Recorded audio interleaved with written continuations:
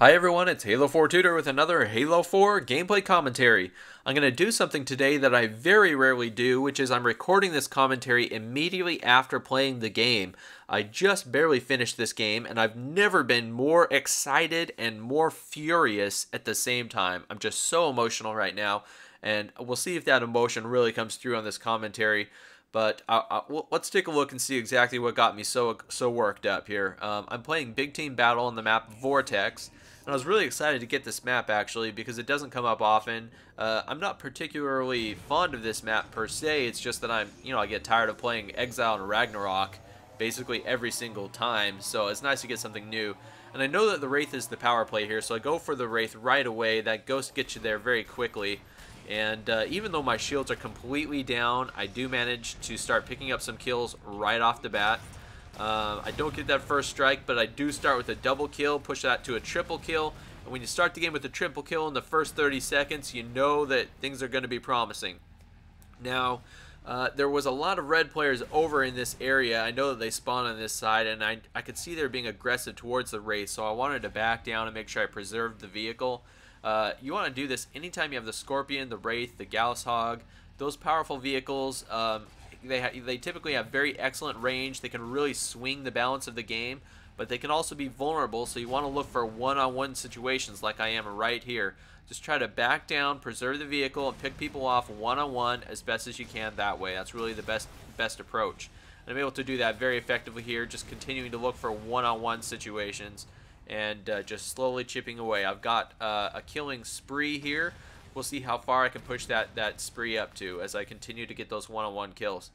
Now, I'm about to get hijacked here, and I want you to pay very close attention to this play because this is like an all-time incredible play. And I've made a habit of doing this, and it's really saved my bacon several times. I get a double kill there in the base. Now, here I get hijacked, but watch me bust this guy. I pull up right to the rock. I blast him right off the front of my Wraith. An incredible play. That works every time, and as long as you don't get right up next to whatever you're going to shoot, whether it's like a rock or a wall or something like that, as long as you stay just a little distance away, you won't cause too much damage to your vehicle, but you'll kill whatever player has hopped onto the front of your vehicle. Works all the time.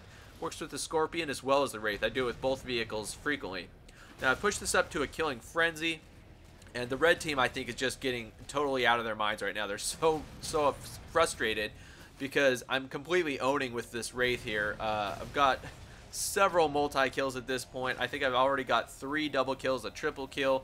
I've got a killing frenzy at this point, and although the Wraith was, just a few shots away from death at this point, I wanted to stick with it and see how far I could go in the Wraith.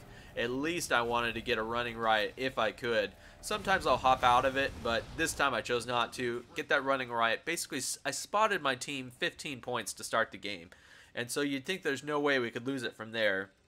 But sadly, you'd be mistaken. We're already up by like over 100 points here, where it's like 290 to 180. So you'd think we should be rocking and rolling at this point. I gave my teammates that big of a lead, but unfortunately, it wasn't quite enough by the end of the day.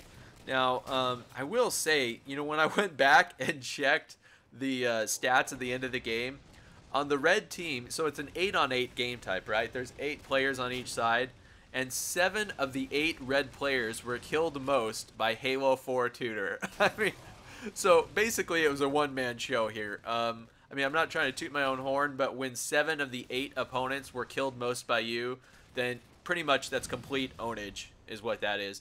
And unfortunately, what it also shows is that there was virtually no team support, which is also very, very frustrating because there's just nothing more frustrating than a lack of team support.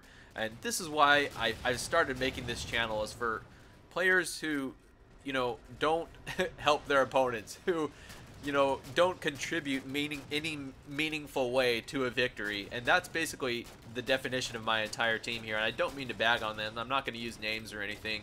But, when you have a player like me who gets 35 kills and you can't plot a win, that's just ridiculous. Look at that nice kill from the grave. Stuck him in the face right before I went down.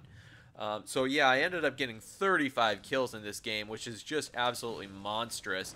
And that was actually more kills than the bottom 6 players on my team. So I personally, all by myself, without any help, outscored 6 of my teammates on my team. So it's completely shameful, which is, you can start to see why this gameplay got me so excited. I have multiple killjoys here, multiple killing sprees, several multi-kills. I'm just absolutely rocking this game. But unfortunately, none of my teammates are contributing a whole lot. You see, I do get several assists. And here, I was so mad here. I had 2 stickies.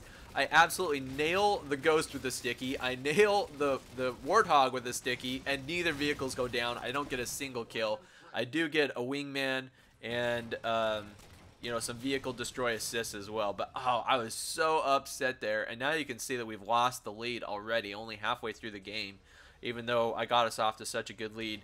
And personally, I'm like the only one doing anything here. Look, they've got the Wraith, and I'm the only one that can take it down here. I have to come in and even take down the opposing Wraith. So it can just be so frustrating when, it feels like completely gross incompetence is really the only way I could describe it, is just gross incompetence, on the part of my teammates. And, to say, yeah, they did contribute a little bit, certainly they did. But when I can outscore 6 of them all by myself, that is ridiculous. And especially when you have a teammate on your team who's really taking down a lot of players and controlling the map and doing a lot of good things, that makes it easier for everybody else. So, I just have to say that everybody on my team really, they had a lot of advantages here, because I was really causing havoc throughout this gameplay, creating a lot of problems for my opponents. I was really putting a lot of shots into people, getting a lot of assists, taking down the big vehicles, and yet still my teammates couldn't manage to do much. Now here I'm using kind of burst shooting with the saw, and this burst shooting method works extremely well. So anytime you grab this saw, try out this burst method, just a few quick bursts.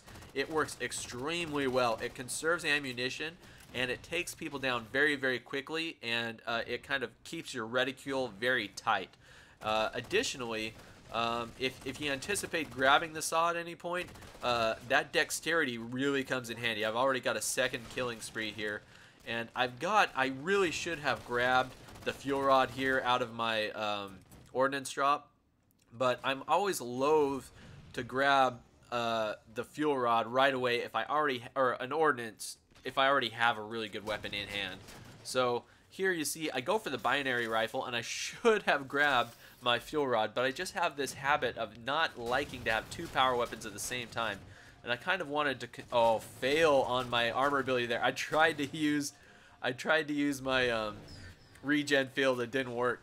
But I don't like having 2 power weapons at the same time, because then I feel like if I call down the fuel rod cannon, nice binary rifle kill there, very quick scope. If I call down the fuel rod cannon and then I die, then I'm not going to have anything later on. So even though, it's kind of, I'm really not sure what the best approach is here, if you should call down that second power weapon or not. I'm always wrestle with that decision. But here I should have called it down, because now I get basically double teamed here in just a second, and that's going to be the death of me. But you can see we were still in this game, and I thought that if I was super aggressive and finished the game really strong, that we might have a prayer to win. And so I do call down the fuel rod gun at this point, and I just start going crazy with it. I become super aggressive, and I am able to get several kills here, even though the red team now is running away with this game. I get a nice double kill on that warthog. I come up to this ridge here, take another player down. I'm going to peek up over the top of the ridge, take another player down. I'm just going crazy, being so aggressive. And at this point, I was like, I'm not going to lose this game. There's no way I lose this game. And I'm just trying to fight and claw my team back into this game, but alas, it doesn't happen and we lose. So I've never been more excited and more furious at the same time. I hope you guys enjoyed the gameplay. Absolutely rocked it, crushed it, 35 kills. Look at this. My teammates basically, look at this, 4 kills, 5 kills, 8 kills, so on and so forth. Just not much help, and everybody else went negative on my team, which is disappointing. And like I said, when I checked out the opposing team, every single one of them was killed most by Halo 4 Tutor. So anyway, thanks for watching, everybody. Please like, comment, subscribe, add the video to your favorites, share it with your friends. I'll see you next time.